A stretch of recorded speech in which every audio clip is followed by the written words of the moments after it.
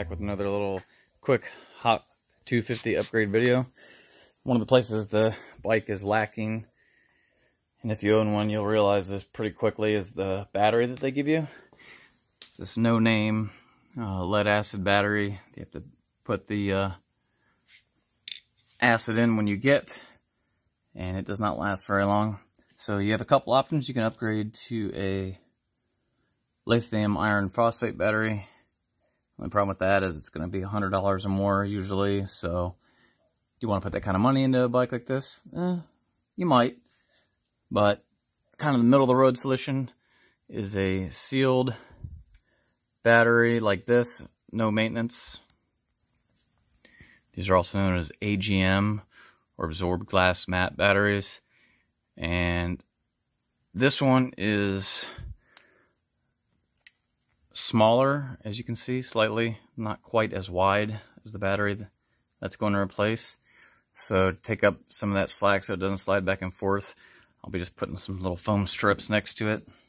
But it has a lot more power than the other one. And the part number for this is YTZ7S. That's the size. Chrome battery. You can get it on Amazon. It's really only about $30. So I thought I'd give it a shot. Try to keep this bike relatively inexpensive and hopefully really help it out. At the same time, I'm going to be upgrading the cables for the battery. That's another thing. You can tell when you're trying to start it, the starter is not getting the voltage that it should be. So you get this main wire here that runs from the regulator, or not the regulator, the solenoid to the starter.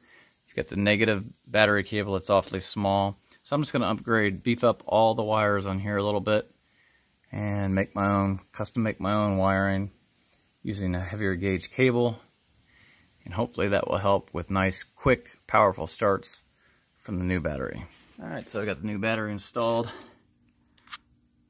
Basically I put a little Velcro on the back of it and put this little rubber spacer on the side here to kind of take up the space from the old battery.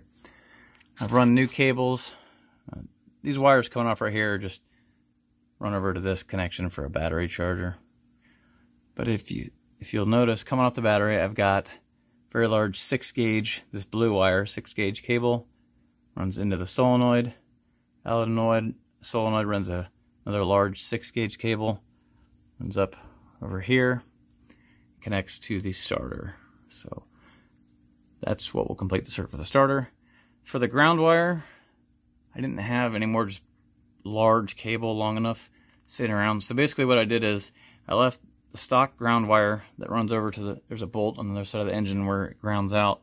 And then I took the wire that I took off from the starter wire and I cut it to the same length. So I basically just doubled up the wire to make a larger ground path.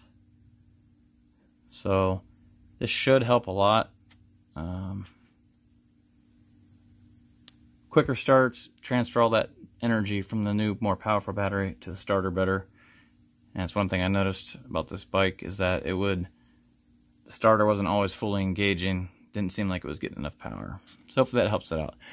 So this is a popular upgrade for the Hawk, just because like a lot of things on here, they kind of cut corners on the wiring size and the quality of the battery. That's what you get when you buy a $1,000 motorcycle. So maybe this helps you out, something you can just do if you're bored one day, kind of help out, make the bike last a little longer, make it start a little bit easier. Alright, like it if it helped you out, leave a comment if you have a question, subscribe for more, and we'll see you next time.